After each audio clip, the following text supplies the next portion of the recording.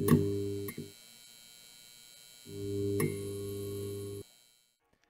today I'm going to take you through doing a couple of upgrades that'll make your old laptop feel new again. So I was given this laptop here, an HP Pavilion X360 14-inch laptop for a family member who was complaining that it was really slow and they just felt it was locking up a lot of the time. So I'm going to take you through what I did to upgrade it, and we'll take a wee look at some of the other options you can do. So the very first thing off the bat of this one is it has a 1TB hard drive, and that is a standard 5400 RPM drive, and it is slow. Yes, it may be big in size, but it's really slow. So the first upgrade I decided to do for that was we moved over to a Crucial BX500 240GB SSD. These go on special all the time on Amazon. It's currently £30.77. I purchased this for £24.99, which was a great price at the time. And the machine also was running on 4 gigs of RAM, which anyone knows for Windows 10 is very basic. I mean, the machine will use more or less up to about the 2 gig mark, give or take. Just with like its bare functions, and this has got a whole bunch of touchscreen stuff and everything else built in as well, so best to get a wee bit more memory. So we went for the cheapest ones on Amazon at the time, and it looks like it's a little bit cheaper than when I ordered it, but £20 for some Qmux, we'll say that's how it's pronounced, 4 gig of DDR4 memory, and that's what I'll be upgrading today. So a couple of ways you can do this. So you can either use an adapter like this one here. I have one sitting right here, picked up a few of these on Amazon for £6.99, and they simply just allow you to use your external hard drive or turn your new SSD into the external hard drive, and then you can use software to clone it over. Now a lot of people like to use that old hard drive as some sort of external storage when they're done, so I'd maybe recommend something along those lines here, like a Sabrent enclosure, which you could also use to do the process of cloning. Now moving on to the cloning itself, the software that I like to use is Macrium.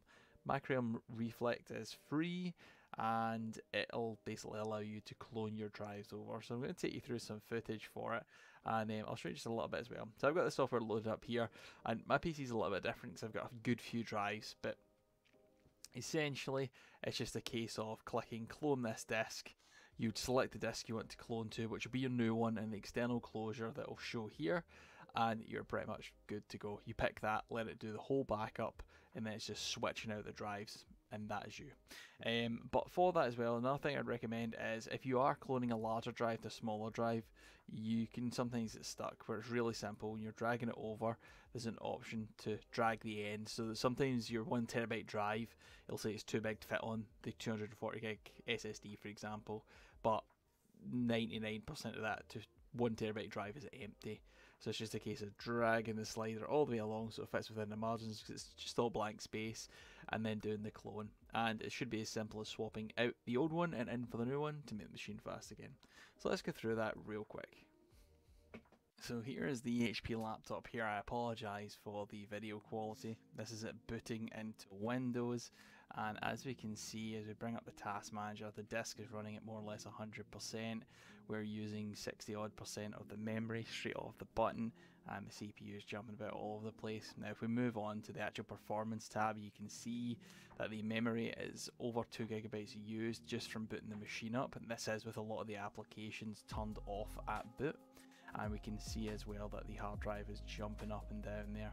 So what we're going to do is we are going to get this cloned, that way we can get the new SSD and the new memory module into the machine and make it a lot faster. So as you can see here from this time lapse, this is the HP Pavilion X360 here, and I'm just going to be fitting the new memory module and the new SSD to the machine itself. Now like most laptops, it's just a case of removing a few screws on the bottom and removing the base plate to gain access to the components. Your laptop however may vary, so please check your manual before doing this. It will show you a clear path on how to upgrade both your RAM and your hard drive if it is possible on the machine that you own. For this machine specifically, the only issue I came across was the memory modules were covered by a metal tray, and that metal tray required a little bit of prying to get off the board itself, but it was fairly easy once it was done. The new memory module was then lined up and placed into place, and the SSD was taken out and placed into the hard drive caddy. Once the machine was popped back together, because we cloned Windows over using the method on Macrium Reflect, the machine booted right up right away.